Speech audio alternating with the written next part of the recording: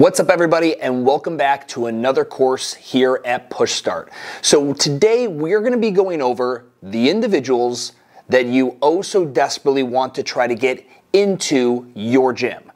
They're also the individuals that are probably already currently there. At least we're hoping these two groups match up. We're going to be talking about your client avatar. Now, avatar is this fancy word that we throw around when we are essentially wanting to, with extreme detail, characterize the people that we are trying to storytell, market, attract, convert, and then deliver our fitness service to. Now, there's a lot of factors that go into creating a client avatar. A lot of times we'll talk with the gym owner and they'll be like, oh, 25 to 50 years old, 50-50 male, female. They are into fitness. They probably shop at Whole Foods and they like Lululemon. Well, you just gave us a very wide, well, albeit it might seem like that's specific, a pretty wide range as to who that person is. And we're going to talk today about some different things like demographics versus psychographics, which ones are more effective than others in creating a client avatar. And I'll give you a couple resources today of places that you can go to start pulling that information as it relates to the individuals you're looking to reach, convert, and hopefully deliver your fitness to. Let's get into it. Okay, so when we're talking about creating our client avatar, we have got to first define what a client avatar is. Pretty simple. A client avatar is the detailed profile of your ideal client.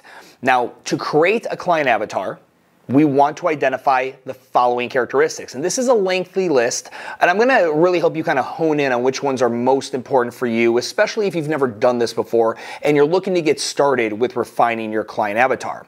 Demographics. So think of things that the US Census, for those of us here in the States, would grab. That'd be age, household income, education level, gender, or sex, however that's looked at. Those are the things that will pretty much come to us from demographics, okay? Zip codes, how many people per household, all that stuff. Now, while that's helpful information, it doesn't really tell us a lot about what the individual wants. What are their values? What do they need? That's when we get into psychographics. Psychographics are going to help us better understand the psychology of these individuals. What do they resonate with, right? What's going to, trigger them into thinking or making an emotional decision about fitness? How are we going to reach them? On what channels? Do they read the newspaper? Are they on social media? Is it more of an email newsletter type individual? Based on their age, you can think about how a digital connection point would change with someone who's in their early 20s versus mid 30s versus late 50s. Those things would be psychographics. And then we get into things like lifestyle, wants, needs, and pain points. So lifestyle is essentially how the individual lives their life.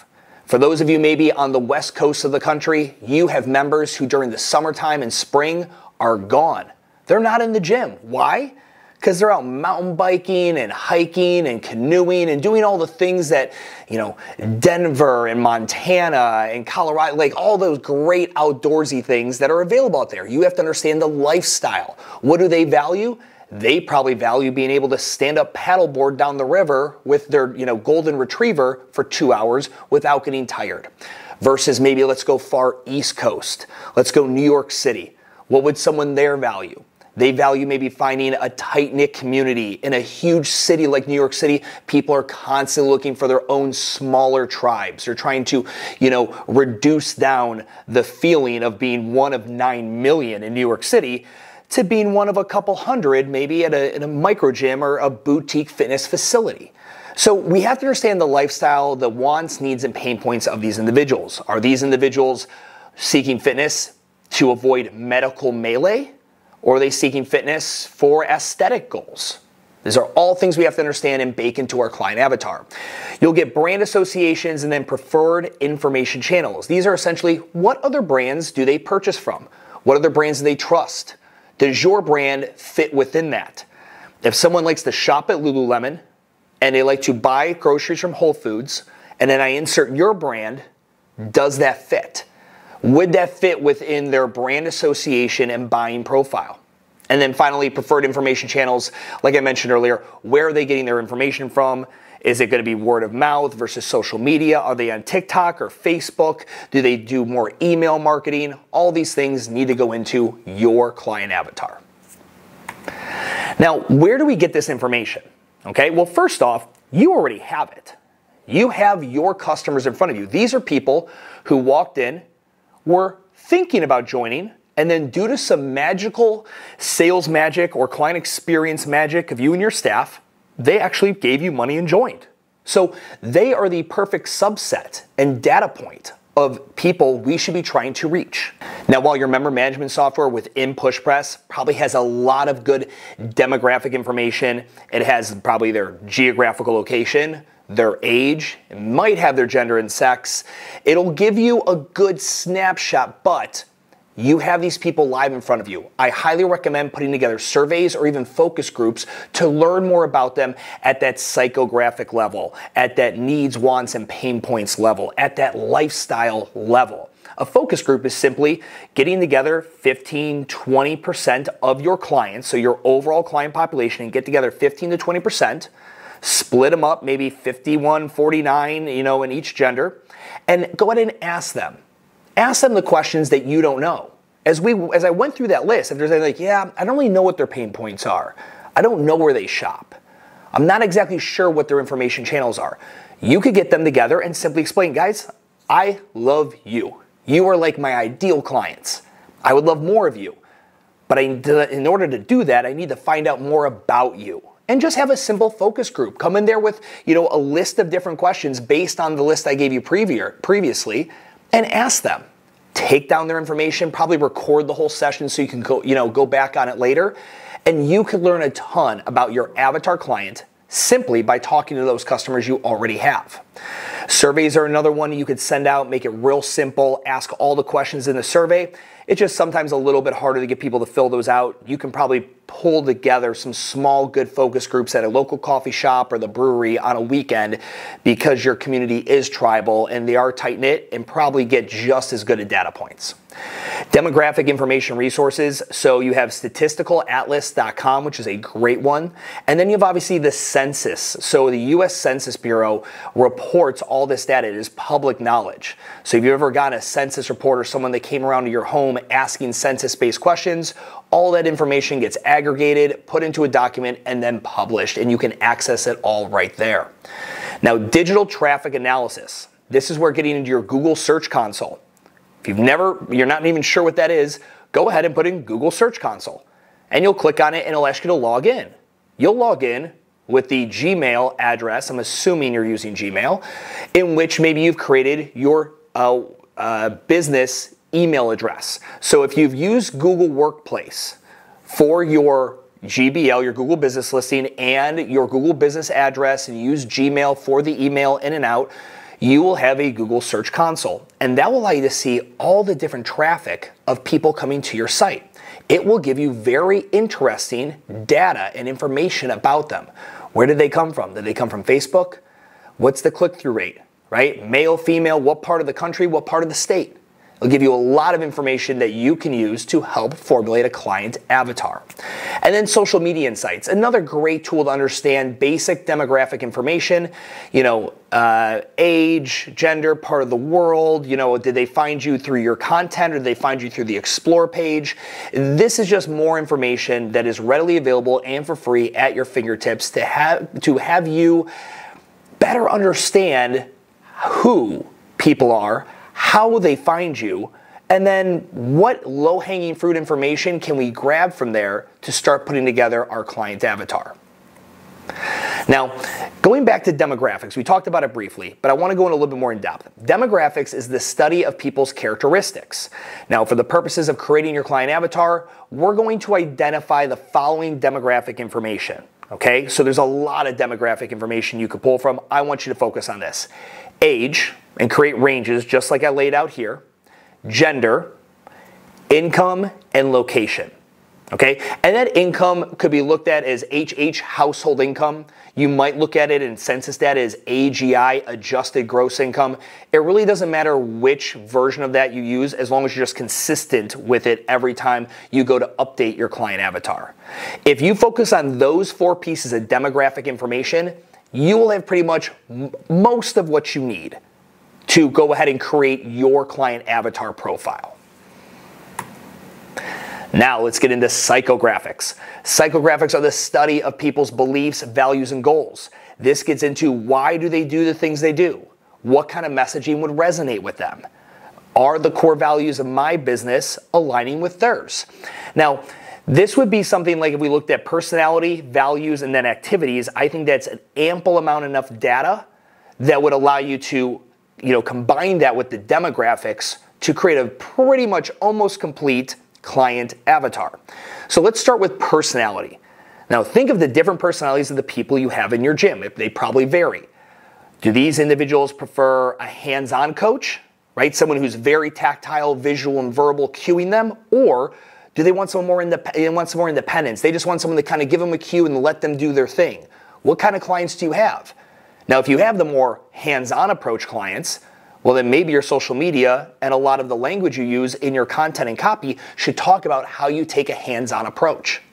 Vice versa, if you have more of like, we're not going to overcoach you. These people are they're previously athletic or they have a fitness training age that's high enough and a fitness IQ. They don't need you babying them throughout the workout. Well, probably we should be talking in that manner to attract more of those type of people. Values. Why is paying for a gym membership a priority for you? Such a great question to ask in those focus groups to understand the values that those individuals have. They may value their health. I'm 48 and my father died of a heart attack at 56. That's less than 10 years away. I want to make sure that doesn't happen to me. Very good. That's great. Take it down. And if you see that as an overwhelming majority consensus, now you know that is probably one of the values of your avatar profile. Now let's say I'm 27 years old, I used to play sports, I gained a little, some weight since I graduated college, and I want to get back in, bringing sexy back type scenario, right? I'm young, I'm single, looking to mingle. Okay, great, that's fine, there's nothing wrong with that, but we need to understand if that's a part of our client avatar's values. And activities, what do you do outside the gym? Right? Fitness is going to be a hobby for 99.9% of human beings who ever participate in it. It is not how they make their money. So it's a hobby, just like dancing or going to restaurants or going to breweries or going to the park or going hiking and zip lining. These are just fun recreational hobbies and activities. So, but what do they do when they're not at the gym? That's just one of their hobbies, right? Paint me the rest of the picture. Are they, watching the football game on Sundays? Do they volunteer at church? Do they have another job or maybe even a third job? What kind of individuals do we have in our gym based on the things they do when they're not with us? Now, lifestyle. Understanding how your client avatar lives their life is vital if you want to successfully market to them. Are we talking about the biblical South, right? The Bible Belt? And we have to have a certain kind of language and maybe tone to our voice when we speak to them and our copywriting and our website versus maybe a more northern demographic, right? Or maybe over in California. You got to imagine people in different parts of the country, even different parts of your city, might talk, act, think differently. So who are you pulling from? Now, here are a couple of things that I think are very important when you're doing this, maybe in focus groups or surveys. Relationship status, single, married, divorced, widowed? Are they, again, single and looking to mingle? Are they married once, married twice? Are they, their kids are 18 and, grown and out of the house? Where are they at? Do they rent their own home? Do they rent or own their own home? This is the difference between a lease and a mortgage. What kind of client has a lease? Probably someone a little bit more less established in life, or maybe for financial reasons, they just chose not to put their money in a down payment, whatever. But by and large, you won't know unless you ask. Do we have, and I always ask people this about their clients, I'm like, mortgages or leases? Like, I'm not really sure. Well, that's a different story. Which one is a higher flight risk at your gym? A lease or a mortgage? Probably the lease. The lease ends in 12 months. Mortgages though, not so much. Now, of course, they always sell their house and move, but it gives you a little better idea as to the stability and the LOM, the length of membership that individual might have with your gym. Financially frugal. Now, do they make coffee at home or they go out for craft coffee, right? If they're willing to come and give you $200 a month for group fitness, then maybe they're also willing to go ahead and purchase the finer things in life. Or is this an individual that literally has to work a second job to afford those finer things? And this is a luxury for them that's essentially, outside of their pay grade. But they're working really hard at their fitness. It means a lot, and they're willing to make that sacrifice. You can imagine the copywriting and the kind of content you could create if you had a lot of those individuals in your gym. Travel and experience focused. What's their social profile? Are they partying at home, or do they like to stay at home with the kids and go to T-ball on Saturdays? These are all things that you could ask your clients when you're doing those focus groups. Now, their wants, needs, and pain points are probably something you're more familiar with since you've gone through some type of a sales process with them. You probably had to understand these in order to close them on your membership anyway. Now, in order to offer a successful client experience, we need to be aware of their previous experiences and future desires. Some people have no experience in fitness, others vast. Some people have no idea what to expect. What kind of goals should they want? What is possible? Others know exactly where they want to go because maybe they were there previously. They just kind of fell off. We need to know these things. So I like to start with wants. I want a workout that gives me enough cardio and strength so that I don't have to do extra on my own. Well, you would only know that from a client from talking to them. What is it you want out of a fitness program? And again, if you got to talk to 15 to 20+% of your members to gather this information, you'd probably find a general consensus as to what they want in a fitness program and a gym that they're willing to spend money at. Needs. I have to work out at lunch and need an on-site shower. This is all very informational stuff. When I work with metropolitan gyms in downtown urban areas, and they're like, man, we open up a noon class and all of a sudden our membership exploded. I'm like, well, that makes sense. It's an urban area. There's people that probably work around the corner, And it's like, yeah, our showers were never used before. I'm like, you don't say. But now they are? Crazy, right? Because they weren't thinking about where they were located and who their avatar client would be. If you were downtown, right next to Bank of America, that has 20,000 employees in the building, well, maybe an uptown working business individual or professional who wants to squeeze in a quick workout in between meetings might be part of your client avatar profile. Pain points. I hate feeling like I don't know the exercises in a new group class. I don't like people thinking that I'm the new person. This is one of the #1 reasons people do not show up to try out group fitness. It's in a group, there's social pressure, and they don't want to look silly because they don't know the names of the movements. Right? I always position this to gym owners and trainers and coaches who might not be familiar with this phenomenon. But one of the reasons business probably isn't where you want it to be is because not enough people walk in the door. And one of the #1 reasons not enough people walk in the door is intimidation, unfamiliarity, and they're reserved thinking that they might be judged for being new at this thing. So if that's one of their pain points, how can we go ahead and market to that through our social media and website? Now, the brand association preferred information channels that we talked about. This is very interesting. I had a gym owner reach out to me, and he was really concerned as to why he had not been successful when he had raised prices at his gym. He had a large amount of people cancel. He had a very hard time selling individuals.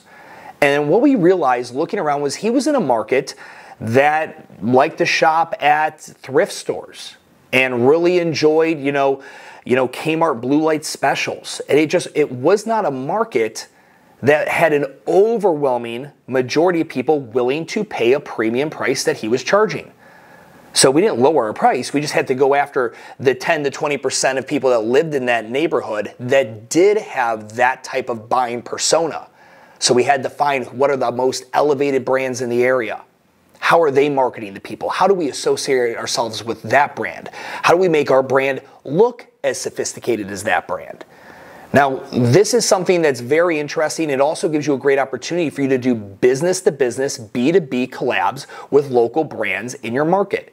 If you found out that 45% of all your customers love this one craft coffee spot down the street, And you know of them. You might have even, purchased coffee from them before. But like, man, 45, that's almost half. And you haven't really thought about how we were going to align ourselves with a brand like that. How maybe do we partner with them, collab with them? What do they know about their customer profile? If they shop and buy coffee there, very expensive craft coffee, man, it makes sense now why they shop at our gym that is maybe of a premium price. Or maybe you're not currently a premium price, and understanding your client avatar better. Oh my God, they all wear $165 Lululemon leggings and they buy $6, almond milk lattes? And I'm sitting over here concerned about charging $115 a month? Doesn't make a lot of sense, but now that you understand your client avatar better, you can make moves within the business. This is not just about who do we market to. And the information channels, you need to have an idea as to where are our avatar clients getting their information. Podcast, TikTok, YouTube, newspapers, like where are they getting it from? If you don't know, how will we put our information out in the right channels? I hope you guys have enjoyed this course. Creating a client avatar is certainly not easy, and there's probably a ton of other questions you have after going through this. Please reach out to us inside of the Push Press Community Facebook group. Myself and the rest of the Push Press team are there to help answer your questions. And until I see you in the next course here at PushStart, have a great day.